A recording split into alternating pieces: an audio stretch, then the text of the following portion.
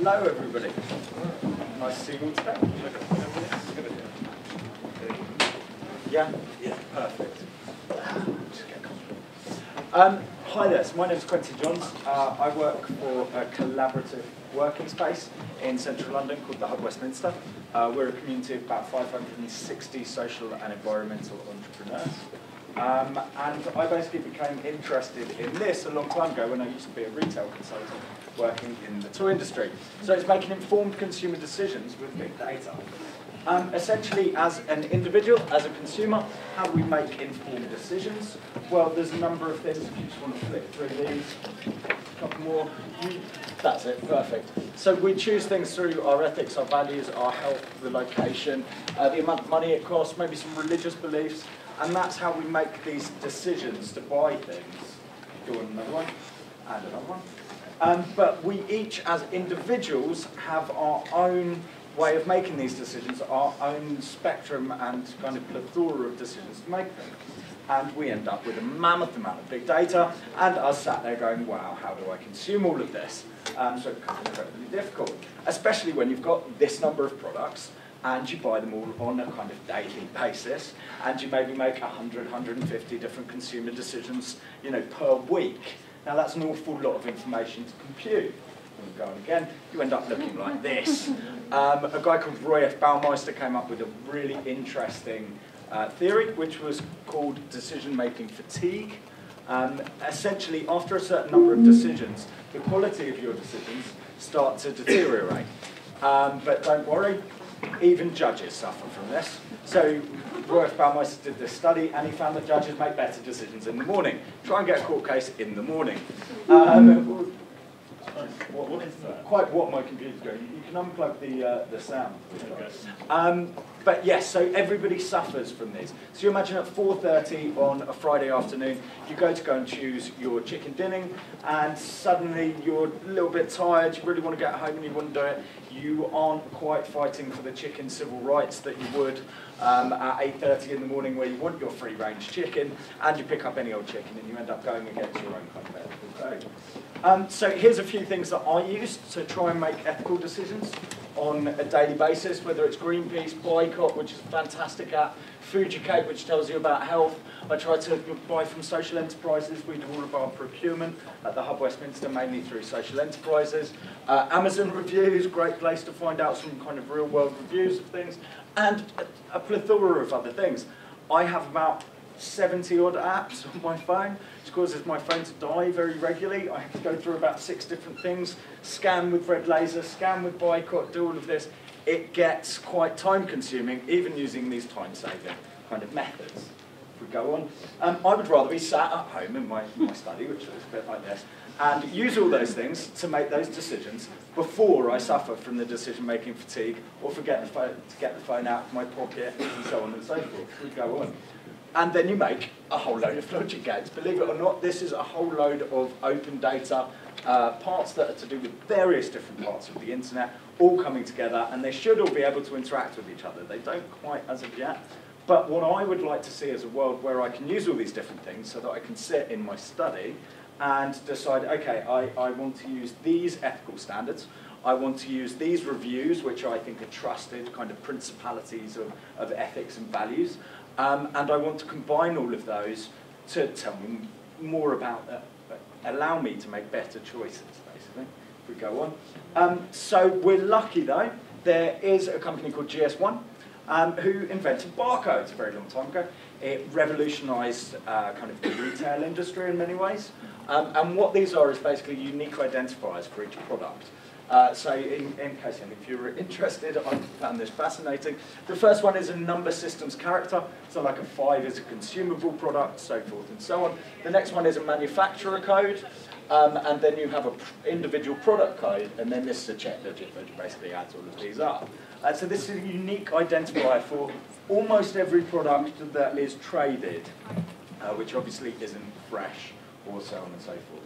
If we go on again. And then comes along this guy, Philippe Plagnol. Now the thing about GS1 as an organisation, an international organisation, They are related to the International Standards Organization, which has offices in every country in the world. And essentially, what they do is they have a closed-loop system. So you have to buy into using the GS1 data, and they have about 260 different fields that you can fill out. Now, currently, only manufacturers and distributors can fill out those columns. So you make a new product, and you sit there and you fill out a column, and you say, okay, here it is. Here's my, my can of Coke. This is how many milliliters it contains. This is where it comes from, so on and so forth. Now, only people that pay can then discover what those are. Now, on average, 40 to 60 of those columns are being used by manufacturers and distributors. But they've predicted there's going to be a 400% increase in the amount of data that consumers, i.e. you and me, when we go into the supermarket, start to demand. And they don't quite know how to do that, because who's going to fill them out? Actually, the manufacturers and distributors don't have a great deal of incentive to fill out lots of those things to say, actually, we're terribly destroying the environment. It's just not in their interest, so there's lots of change which is going to happen there. So Philippe came up with a great idea and actually found, and this is the line between what is open data and what's not, that you could scrape the internet and find out the barcode. You could find out lots of these details from Amazon, ASOS, a whole ton of other things. He's now got about 2.5 million products into his open database. There's 3 or 4 other people that are doing this. Unfortunately, Philippe is moving to Hong Kong and didn't find much appetite in France, where he's from, for this kind of open database, and faced a lot of kind of trouble.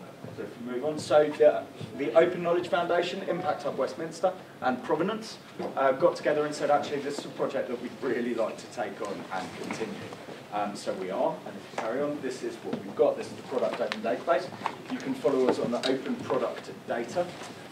And the idea is, go on one more, that we can actually take all these different things that I use and relate them all into one database, where you have a single database where you can see a barcode, the unique identifier, and then you can see all the different columns and how they're scored on those, making the data much more accessible to you or I.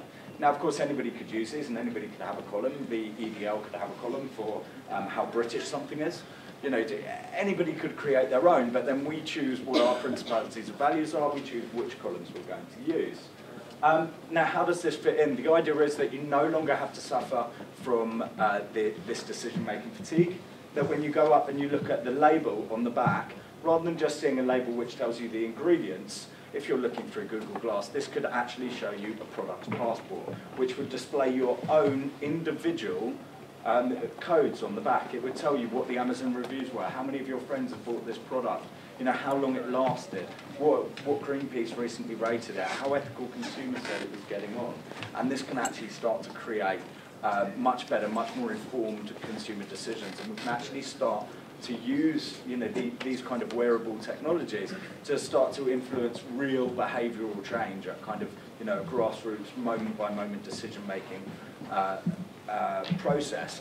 Unfortunately, you also need the other thing. This only really becomes really powerful when you think that you've got, whether it's a Pebble or whether it's your phone with RFID on it, or whatever the next generations of these things are, that it actually tracks what you're buying, when you're buying it, so that at the end of a week, you can get a report emailed to you which says you got 4 out of 5 stars for your own ethical rating. If you'd have swapped this product and that product, you would have got 5 out of 5 stars. How do you feel about that? You can publish that, you can tell people about it, and hopefully this can start to make some systemic change in our consuming habits.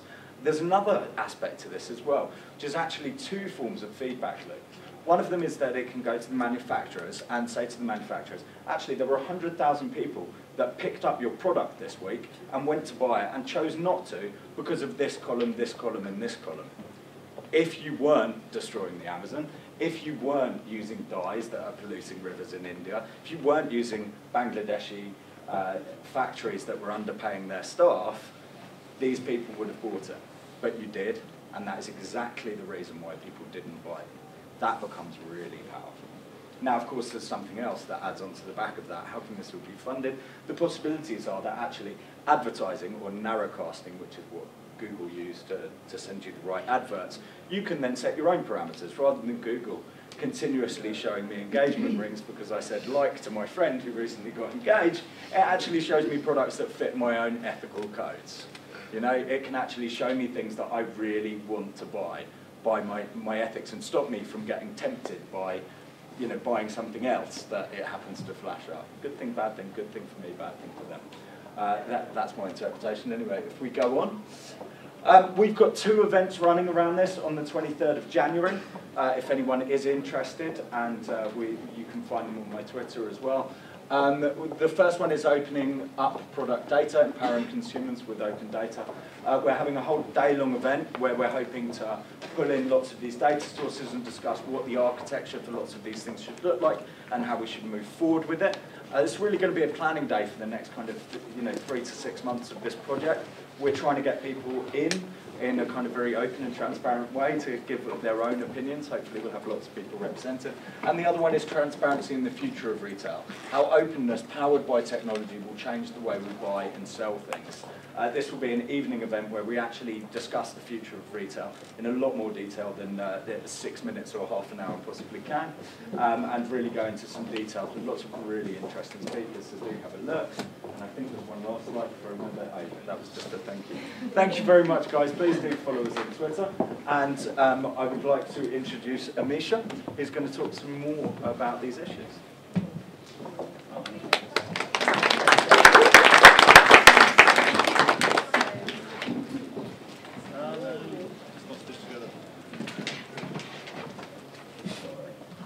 So I'm Amisha. I've been working in the sustainable and ethical fashion space for about 8 years, and through that I've seen different developments. And what started off was talking about people that were exploited, to understanding the damage to which we were exploiting the environment as well, and then understanding how technology changes the space for producing wearables based on our values.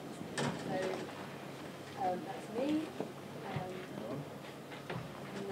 So Future Fashion is one of my projects. It's an event series that I do that basically I do interviews with people that are doing interesting things in the fashion industry, and that's sort of one of my interests. So why is this whole thing of wearables important?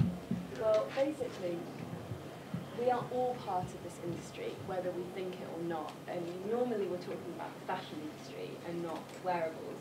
And so that often alienates people that are like, oh, I'm not into fashion. But most of those people that are saying that are wearing clothes. They have a wardrobe full of clothes. And so it's this thing that we are actually all part of this thing, and it's huge. There are 80 billion garments produced every single year in this world. There are, it's worth £2,560 trillion, and that was in 2010, and it's going up. In the UK, we've got like £20.9 billion. So this is like a huge space where people spend a lot of money. In addition to that, it actually employs 1/6 of the world's population, because the whole industry of fashion or wearables covers every other industry along the way, sort of starting off with a farmer, going into spinning, dyeing, there's the design side, there's manufacturing, there's shipping, there's media, there's post-life, it just continues and actually touches everything. And you will of course know it's riddled with issues ranging from what happened with the factory collapse in Bangladesh, in Rana Plaza, and actually just to plug something interesting that I'm involved in on that. There's a group of us that have come together to form a thing called Fashion Revolution Day, which will be on the 24th of April next year, which will be the year anniversary. And we will actually be celebrating everything that's good about the fashion industry and also highlighting where things need to be improved. And we'll be asking, actually the theme will be transparency, and we'll be asking people to share who made their clothes with the hashtag Inside Out, and getting people to post pictures of them wearing something inside out on Instagram and Twitter. So it'd be great if you get involved in that. That's fashionrevolution.org. And there's all of these issues, and one of the really big issues is that there's missing data. So the Bangladesh example is a good one, because you couldn't really tell which big companies were in those factories. And you had lots of companies saying, no, it wasn't us, we had nothing to do with them, yet their labels were being found in the rubble. And then you had other companies stepping up and saying, well, we're not massively involved with that factory, but we are going to help, and we are going to invest money into this, and we're going to be part of the compensation program. And there's just there's no requirement for big brands to actually be sharing all of this data.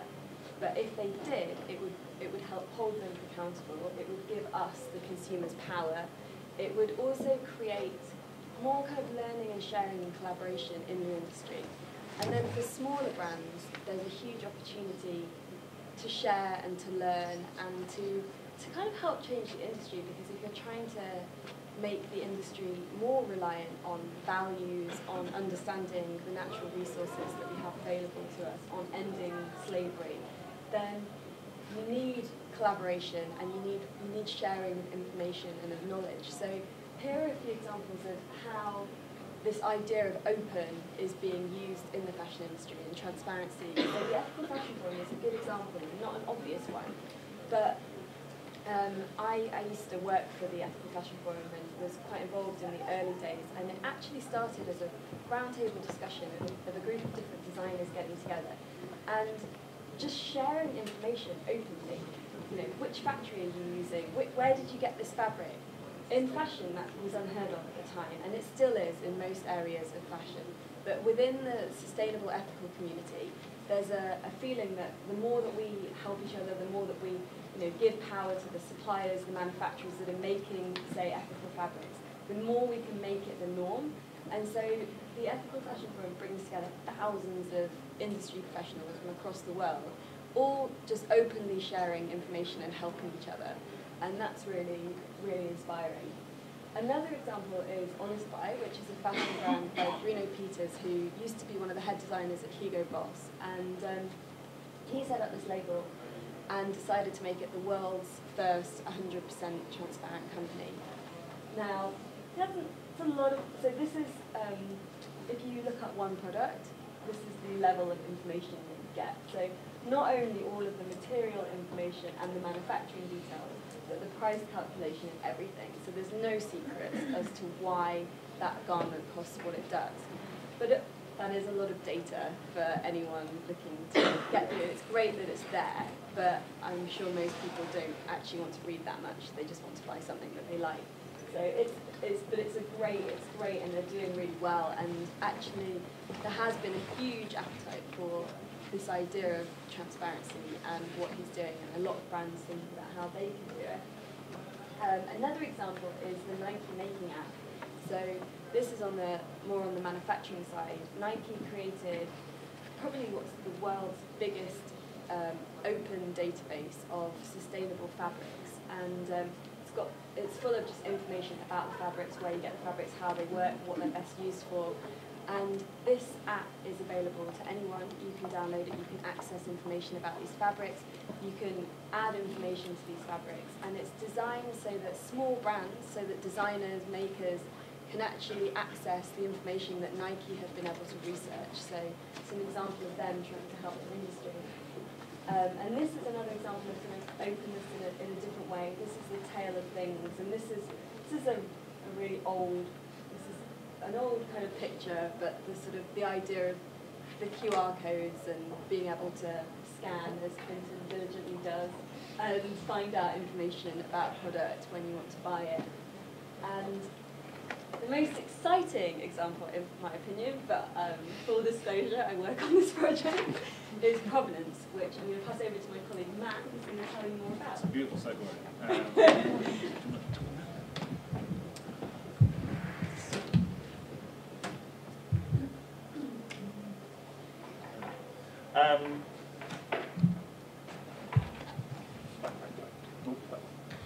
So my name is Matt, and I'm one of the co-founders of Provenance. So earlier this year, me and my co-founder Jesse were having a long and very languid Sunday lunch, and we were both talking about how little we knew about the things we buy. So, for example, how many of you in this room know for a fact that what you're wearing wasn't made by a slave? Anyone? 1 in 80 people. And then we were kind of quite surprised by that. What we're also really surprised about is the number of headlines coming out in the last 12 months that was basically saying how terrible manufacturing was for the planet. as you can see, it has been discussed widely. Last 12 months, it's not on here, but the biggest fatalities in the global garment factory industry happened in the last 12 months. That was a pretty terrible thing. So go to the next slide. But we knew loads of makers who are doing incredible things and making incredible things, and were really proud and open about what they did and how they did it. But there wasn't really any way of them to shout about it above the noise of greenwash and big corporations trying to kind of squash this kind of sort of burgeoning maker movement. So, next slide. We made Provenance. It's about 4 weeks old, and I'm just catching up in my sleep at the moment. And what it does is allow makers to tell their true stories. And what does that mean? And that means for makers to... Sorry. It allows makers to open up the information about where they make things, out of what, and by whom, and using that information to connect with shoppers in more meaningful ways. And we found that these are not just products and stuff, it's also storytelling. It's also a much more emotive and more powerful way of connecting with shoppers through being proud and being open and honest about the things you buy.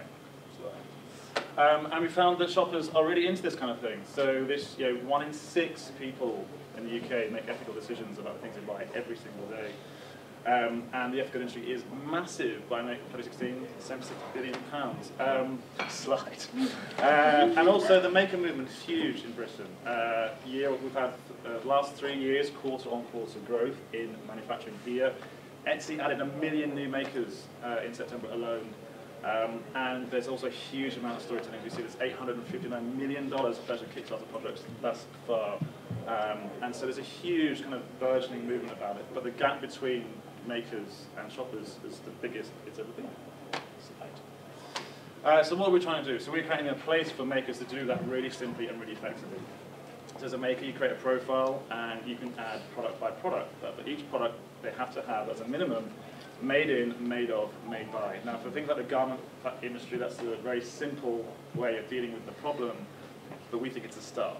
And for shoppers, as Amisha pointed out before, with things like Honest Buy, like all that data is meaningless for consumers because they've never been used to having that much information at a point of purchase. So what we thought we'd do is take some baby steps towards providing that data slide. And so what it does, it allows shoppers to explore products by different metrics from price and brand and colour.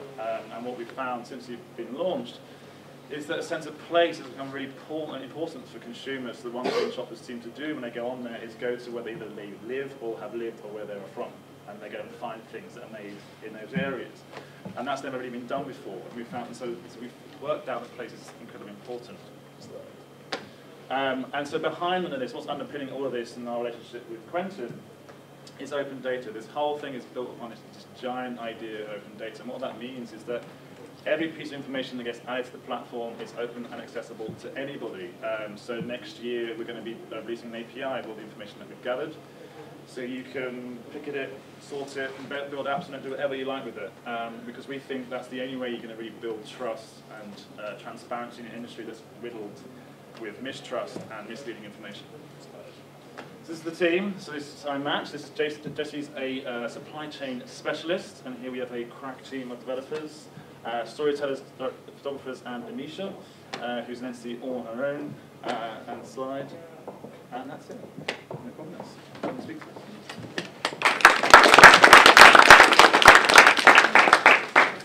We're going to do a Q&A now for about 15 minutes, so if anyone's got any questions for any of us, or any comments or any ideas, whatever it is, then please.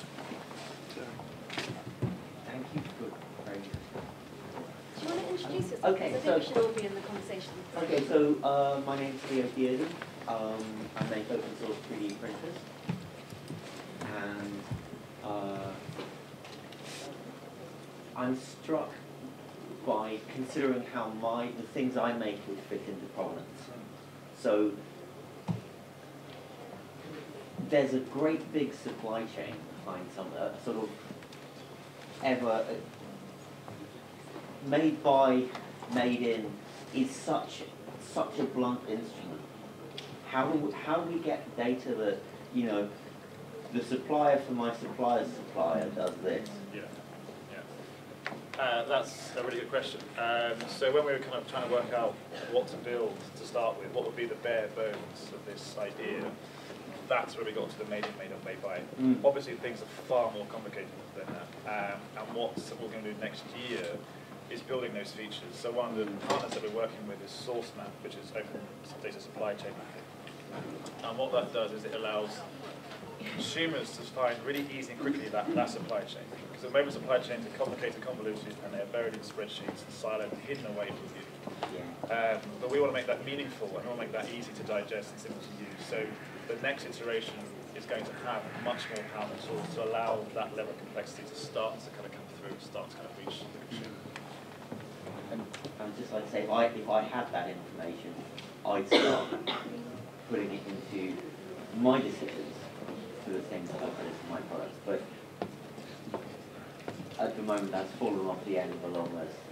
How do you get that? Well, I mean, I think that's the thing. It's about highlighting where the gaps are. So, and then if you're then saying to your suppliers, well, it's really important to me to share this information forward, can you find out? And if you're showing them a map that's got like a question mark on it, and then being like, help me solve this question mark. But when you're just asking, it's not the same. But we're hoping that this kind of process will just generally encourage more openness and more transparency.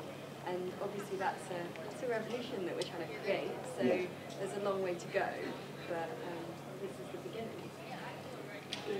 There's an interesting project called Open Desk, which is the CNC milling for kind of Creative Commons desks, and they're just working with the idea of actually building QR codes into each design that gets printed.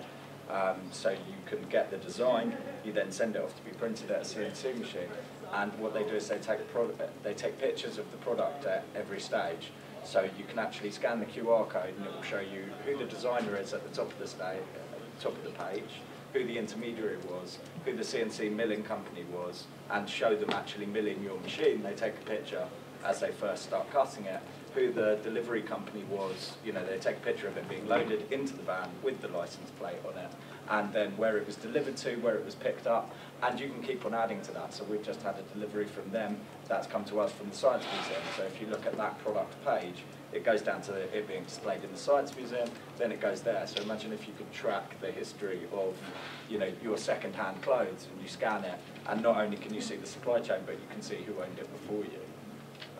So the possibilities of that kind of narrative storytelling, which is simplistic because it's a fairly small supply chain, but at least it starts. Hello, I'm Daniel Robin from the University of Newcastle.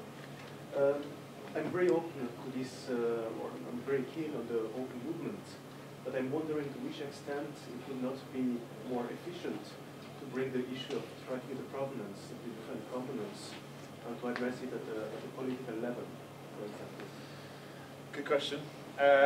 So we believe that buying is more powerful than voting, and if everything you buy is a vote for the world you want to live in, it's far more immediate as well. Because the political process, I'm a journalist by training, and I've had dealings with politicians before, and it's a clusterfuck of mess and bureaucracy, and you get hidden and siloed everywhere. But if someone doesn't want you to do something in politics, you'll never do it. So what we thought was a simpler, more effective, more immediate way is to empower consumers at the most basic point, that's the point of sale. So if you start to choose things that have more openness and a better provenance and have sort of better ethics attached to them, then that's going to start regardless and grow up. It's the same idea with the organic and fair trade movements. They started out as consumer things at a very kind of top-end level. You have to go to very specific stores in West London to buy your organic coffee or your fair trade meats or whatever. Now that's ubiquitous, that's everywhere, that's in every supermarket, that's in every corner shop, and that was a consumer thing. And now that's influenced policy at a top-down level. And so that's kind of what we're trying to do, trying to start from the grassroots and go up rather than start at the top and go down. I would add to that like any meaningful change has to have a three-pronged approach, and so there has to be legislative change and things happening in that area, and industry leadership and change, and consumer citizen leadership and change. But who goes first and which order? I think everyone just has to try and do their bit. So.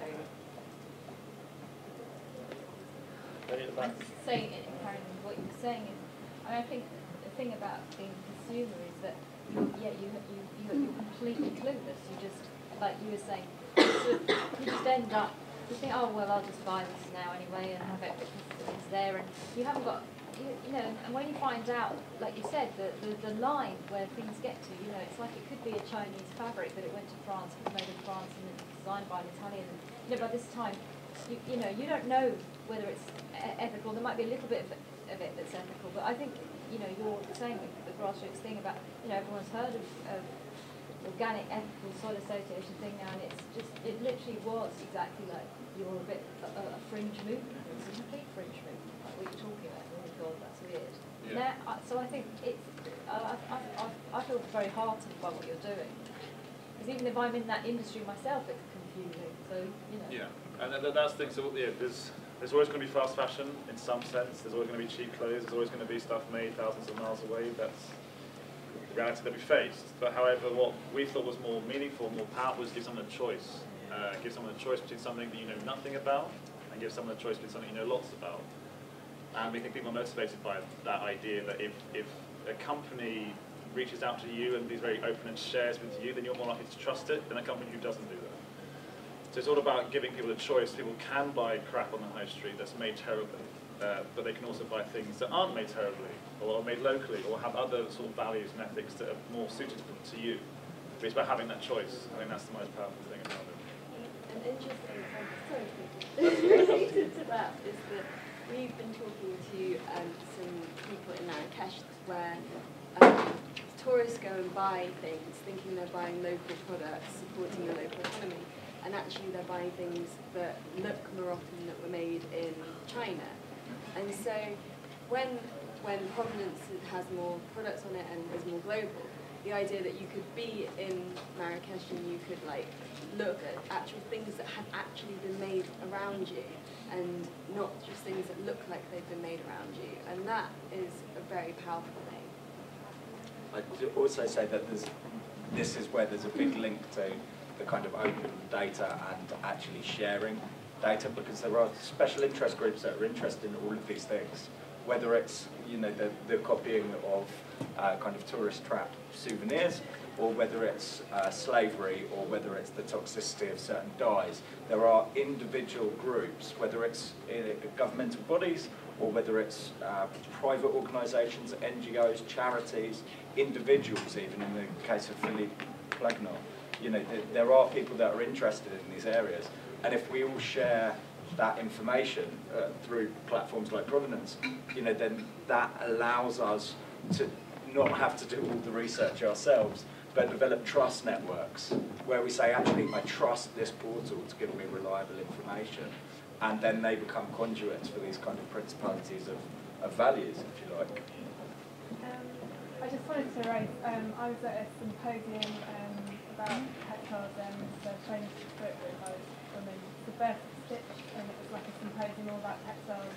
And there was a lady who was making a film called Dirty White Gold, and she spoke about that, and it's all about the cotton industry, and you know, like you might buy an organic cotton that you use with the seeds from, who planted the seeds they might have used, and it just made you realise that you just should know, you know, that once you start asking questions, and I think that seems to be the thing. But yeah, this film I thought was really interesting, but it's called Dirty White Gold, so. I think that's a really interesting question, I think, because everyone in this room have very different levels of understanding about fabric manufacture or manufacture generally, and what's meaningful for you. Like for you might be organic, everything has to be organic you buy, and for someone else it has to be like no one died making this. There's a million different values that we all have. And rather than trying to force a certain set of values down your throat as a consumer, we just thought, well, just show them everything. And if there's certain things that do match your values and certain things that don't, then that's up to you to make that choice, rather than us trying to say, you need to value this, and you need to value that. And what we've heard from manufacturers is that some, like, so for example, things made in China, there are lots of really good factories who do really good work in China. But the thing is, they get all tarnished with the same brush. So what Chinese manufacturing's biggest problem now is an image problem. They're trying to change that. And so you start to see companies like Everlane, who make all their stuff in China, but are very open and honest about it. And so that allows people to make their own choices of whether something made in China inherently is bad, or that some things made in China in some ways are bad, and some things made in China are good.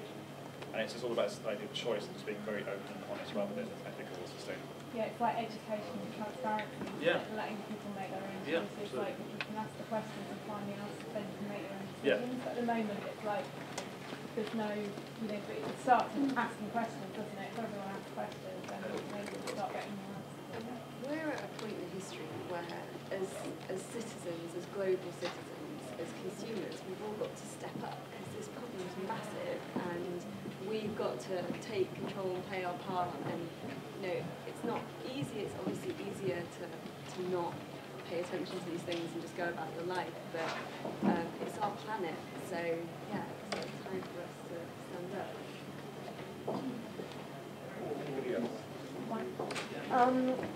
It's a great app and I really like it, but it seems to me it's very similar to the Blue Butterfly movement in positive luxury, positiveluxury.com. So what you're doing to make sure that you are pooling resources with people who are doing similar things, are you opening up an API and forging partnerships to make sure that the data isn't, you're not duplicating work? Right? Yeah, absolutely. So no, we've got about 16 data partners who we're working with. So people like open corporates, which scrape companies' house data and make it publicly available to anybody. So if you're a company and you say you're independent and small, your company's house you're owned by LVMH, that will get revealed. So what we've realised is that there's lots of people doing great things already in this space, and it's just kind of drawing a big ring around them all and saying, let's do this together. And companies like Positive Luxury, who we've spoken to already, absolutely, like everyone's doing their own little bits, and what we think is about, we can never do this on our own, and there's 7 of us. We're not going to change this on our own. It's going to be a massive collaborative effort between things like what Quentin's been working on and things like what Amisha's been working on in our own space, and doing it all together. And the idea of being open and honest, we felt was the most effective way of doing that. Everyone just shares. Good. Thank you very much, guys. Thank you.